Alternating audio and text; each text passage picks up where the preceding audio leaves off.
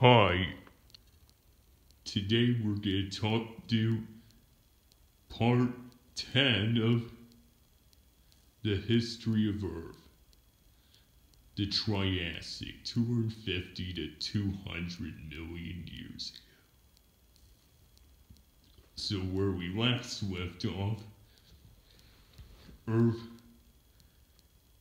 just went through the worst mass extinction of its history. But now, as you can see in this,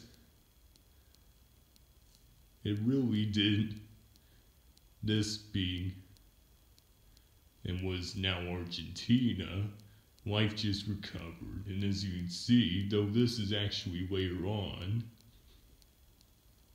during the middle of the period, as you can see, there was some of the first dinosaurs, of course, the large theropod being Herrerasaurus, being about 10 feet long, whereas the smaller one, at just 3 feet long, being Eoraptor.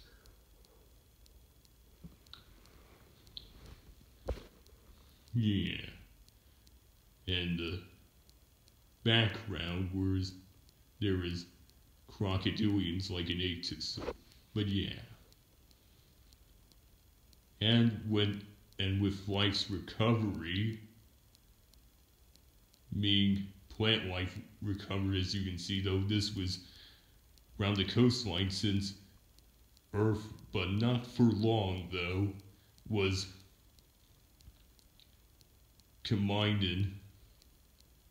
still combined in one supercontinent called Pangea, still meaning it mostly looked like this in coastal areas.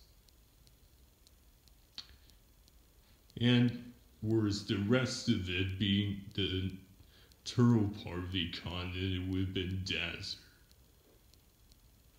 Barren desert.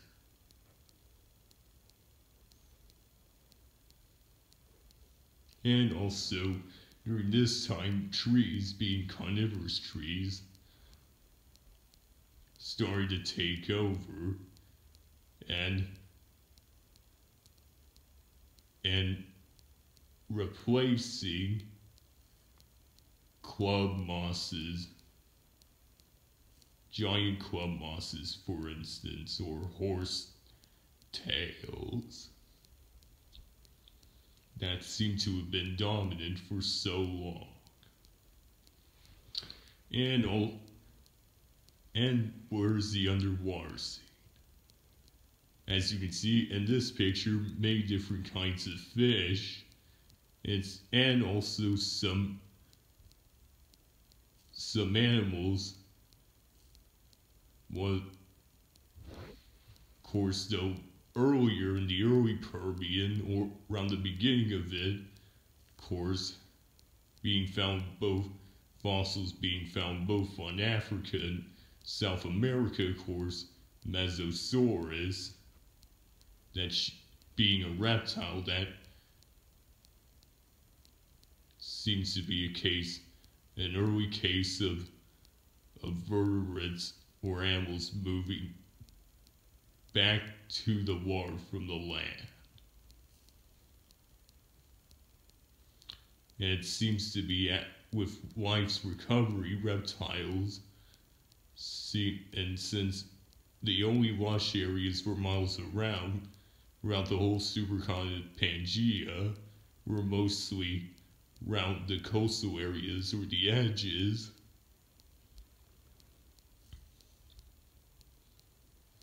Yeah. Which is how there were marine reptiles such as ichthyosaurs and nothosaurs. And of course, some of the largest ones,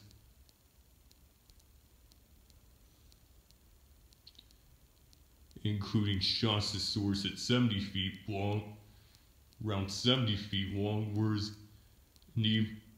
recently, though of course, there was a new ichthyosaur that probably grew to be even bigger, around 80 feet long, or even 25 years long, around 82.5 feet long. So yeah. And of course Tanystropheus, though, which would more hang around the coast rather than being in the water, and did not strictly live dead in. And of course, though an old video though, of course, but a pretty good one, done by my one and truly favorite Trey the Explainer.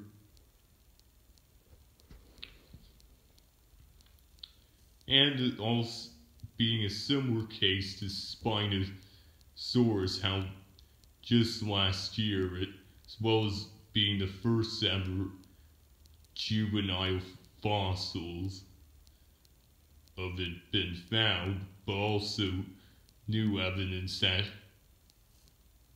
supports that it did not mostly strictly live in water, and that was actually not at all a very good swimmer as once believed, but rather waded in shallow water. More like a herringbird or a grizzly bear. But anyway, so it seemed like life went back to normal. And of course, and over time, as it would become later on, the climate would gradually become more humid again, like it did during the Devonian or Carboniferous. And of course, the dinosaurs would soon take over.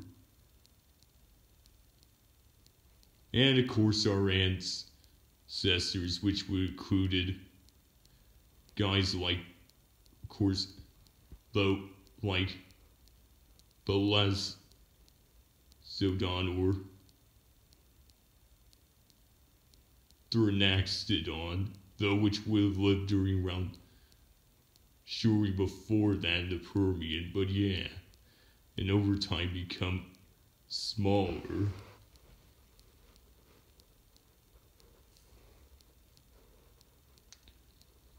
But of course, there was, of course, the Diectodons like Placeria still, and also crocodilians like Postosuchus, and also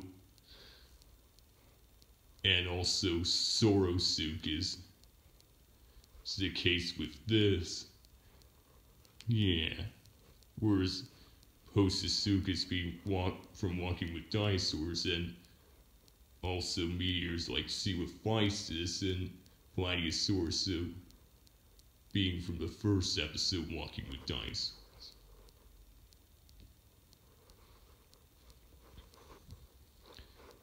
Yeah.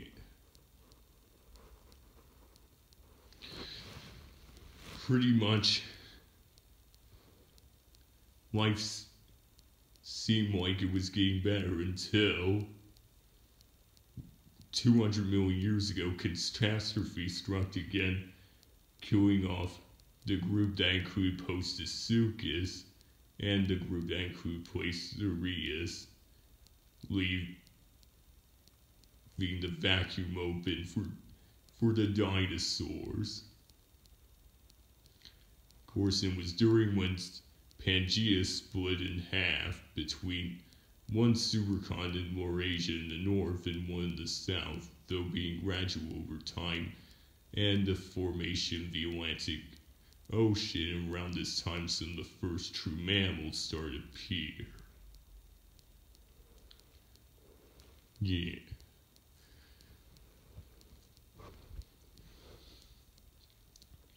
Well, thank you all once again for watching, but as usual, leave a like